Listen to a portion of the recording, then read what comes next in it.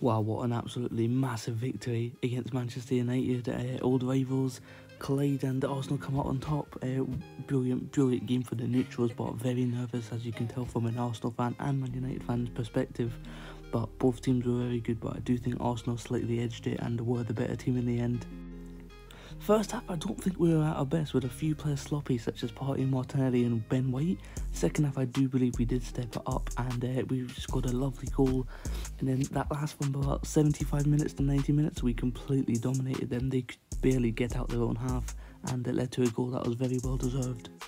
Since we come back from the World Cup, we've beaten West Ham, beat Brighton, drew with Newcastle, beat Spurs away, and then now beaten Man United. This young team is doing us so proud, and I'm almost still in disbelief how good we are nowadays, especially with such a young team that will only continue to get better and better with this brilliant manager too.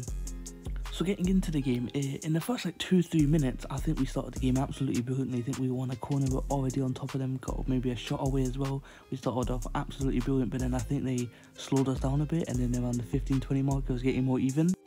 And that's when they got their first goal. It was a brilliant goal in all honesty. I think Rashford nutmegged Partey, who was quite poor in the first half, but it's a brilliant strike, bottom corner. Don't think Ramsdale could have done much else about that. It's a brilliant goal, and Rashford's been on superb form, so he was always going to score that. But then Arsenal responded absolutely brilliantly. We had a corner, we pressed them to earn that corner, and then I think it was Zinchenko, who was brilliant, pressing into Odegaard, Xhaka with an absolutely delightful cross, and then Nketiah with a brilliant header, and that made it 1-1. Then I think that half, it just petered out a bit. I don't think really much happened after that. And then the second half, it was pretty much the same. Don't think any team came flying out of the blocks. And at that point, I think it was pretty even. And that's when Saka pulled out his absolutely sensational goal. I think he ran off Eriksen, cutting on his left foot, curved it into that bottom corner. Wonderful power, wonderful precision, no chance for De Gea. Brilliant goal from Saka. And that was his third consecutive goal against Man United. He scored last season at the Emirates, at Old Trafford this season, and again now. So he's starting to really become a big game player, and whenever we need him, he steps up to the plate for such a young age as well. After that, I think Rashford had a shot, brilliant save from Ramsdale, and then they scored from their corner, Martinez.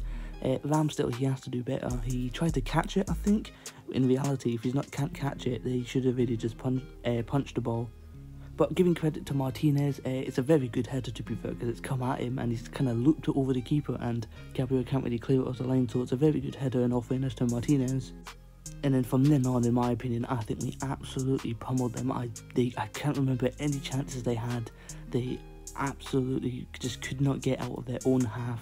We had attack after attack, sustaining pressure all the time, and it was a brilliant display from Arsenal from then on.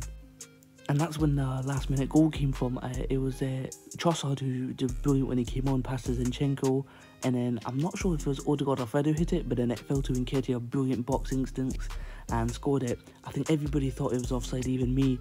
I thought it was offside, so I celebrated, but not fully. But then you see it back, Zinchenko's onside and Nketiah is onside, so it was the right decision to allow the goal to stay.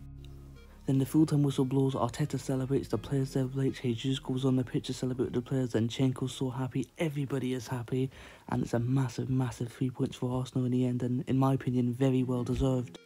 Question is now as if we're going to bring in any more new signings in this window, but the player we brought on, Trossard, was absolutely brilliant, and I have very high hopes in Kiwior, who was at the game watching that, so we're really trying to do everything we can to win this league. The board, the manager, the players, and you can really see it, the fans are right behind the team, and the atmosphere at the club is absolutely sensational. We can really go on to win this league, and it'll be an absolutely sensational achievement if we can do it with this young squad. Moving on to player rating, starting off with Aaron Ramsdale, I give him an 8 out of 10. Maybe that is a little bit generous, but that first goal he had no chance with. The second he should be doing much better, because either punch it or claim it, and I think he tried to claim it but messed it up. But that save from Rashford was absolutely sensational. That took a deflection as well, so that's why I'm giving him an 8 out of 10. Moving on to Ben White, who's been absolutely brilliant for us this season, but this game I do think he really struggles. He does have a tendency to struggle against Rashford, even in his Brighton days, so I'll give him a 6 out of 10. No downing on him, just a very poor game from him today, to be honest. Wasn't great, got that yellow card as well and got taken off at half time, so bad day at the office for White, but he's been brilliant this season, so he can have an off game.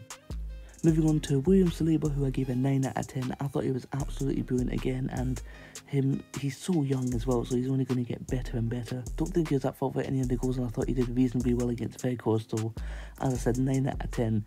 Brilliant player, and he's been sensational for us. Next up, Gabriel, who I also gave a 9 out of 10. I thought he won all his duels very well, good on the ball as well. Same as Saliba, they were both just as solid as each other. And we have a special partnership on our hands here.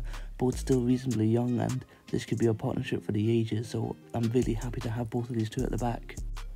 Moving on to my man of the match personally, and I give Zinchenko a 10 out of 10. He was absolutely world class today. One of the most technical players in the world, never mind left backs, players in the world. 10 out of 10. On the ball, absolutely superb. Kept finding Xhaka in between the lines. I thought he defended Antony very well as well, who wasn't great today thanks to Zinchenko. And Zinchenko's pass that led to the winning goal as well. So you could give man of the match to loads of players, but in my opinion I give it to Zinchenko because I thought it was absolutely sensational. What a player. Moving on to Thomas Partey, who I gave an 8 out of 10, maybe a little bit generous as well considering his first half performance. I didn't think it was that great, to be honest, as in the first half, but second half I do believe he fixed up. Overall, not one of his best games, but he's been absolutely brilliant for us today, and he did the job today in my opinion. Next up is Granit Xhaka, who I give a 10 out of 10. I thought he was absolutely brilliant today, defensively and attacking. Obviously, he's been criticised for maybe his lack of mobility, because in that 8 you want somebody to come in, move quick and maybe use his right foot more. But today I thought he was absolutely brilliant, up and down, had that midfield unlock when Partey wasn't fully on it. Him and Zinchenko were absolutely sensational in my opinion, and that's why I gave him a 10 out of 10. Moving on to Martin Odegaard, who I gave a 9 out of 10. Not quite 10 out of 10, but again, absolutely sensational. There was one pass he did in the second half where he did a flip-flap through past Xhaka, and it was a good tackle for Martinez. Brilliant skill and a brilliant player. First half brilliant, second half maybe not as good, but still absolutely brilliant. Player of the year in my opinion, and he's another 9 out of 10 for him. Moving on to Saka, I gave a 10 out of 10 again. Unlucky not to be man of the match with him and Zinchenko and Xhaka.